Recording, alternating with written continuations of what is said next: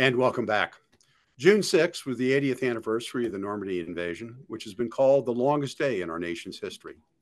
While the importance of the Allied invasion into German-occupied France cannot be denied, we should also remember that on June 6th is the longest day for other reasons. World War II was not just about the European theater of action. America was involved in a world war, fighting many foes and military actions that took place all across the globe. In the Pacific, the United States forces began the campaign to take back the Marianas Island chain with the invasion of Saipan. That resulted in nearly 6 months of brutal battle and deadly combat on the seas and on the land. In Europe, the campaign to liberate Italy and drive out German troops culminated on June 6th with the capture of Rome. I think the importance of this day in history is not marked just by the heroic actions that took place that day on the Normandy beaches, and there were many, for there have been many heroic battles throughout world history. To me, the ultimate importance of D-Day and what it symbolizes is it led to the defeat of an evil, tyrannical rogue nation and the transformation of enemies into allies. What do you think is most important about remembering June 6th, Mark? Well, I think it's just a reminder when we think about what happened in World War II is that our liberty, our freedom is always under challenge, and it comes from unexpected quarters. Only a few years before 1944 was a strong sentiment for isolationism in this country, and then we were obviously faced with the challenge of the Nazis and the Empire of Japan. The need for vigilance, the need for preparation, the need to be able to push back when faced with challenges is a reminder that that's a necessary precondition for our maintaining our freedoms that we cherish so much. Thank you. Cary, your thoughts?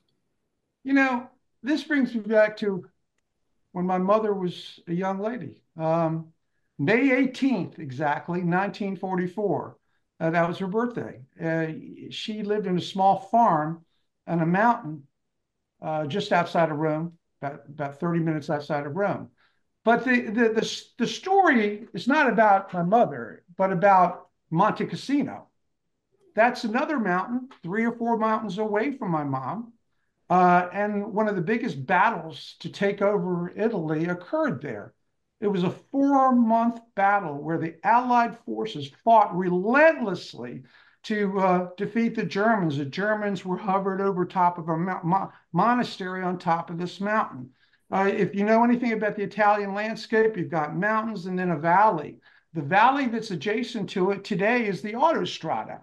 The Americans and the French tried to come up through the valley to go to Rome. It took them 4 months. They started in January.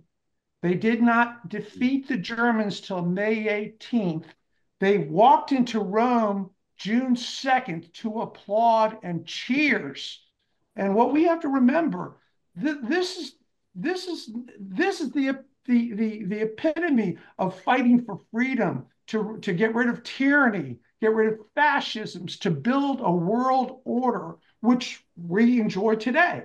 We're not there yet, and who knows when we will get there. But the reality is a lot of brave souls, 54,000 died in Monte Cassino just to be able to open up Rome to democracy. You know, it's interesting you mentioned the numbers of casualties, Cary.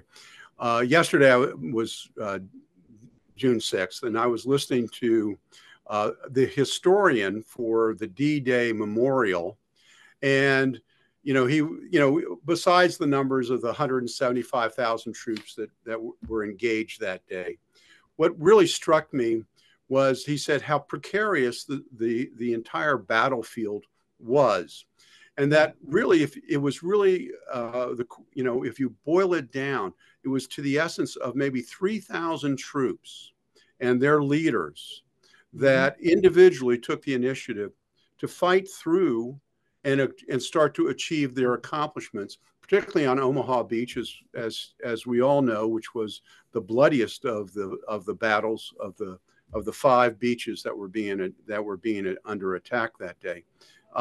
So individual achievements, and what it reminds me, and is that Americans, and I say this broadly, Americans have the spirit and the love of liberty, and they will rise to the occasion to meet those challenges on behalf of us all. Ronald Reagan, in his beautiful speech 40 years ago at Normandy, talked repeatedly about how they came as liberators, not as conquerors, and how important that was. Any final thoughts that you all may have?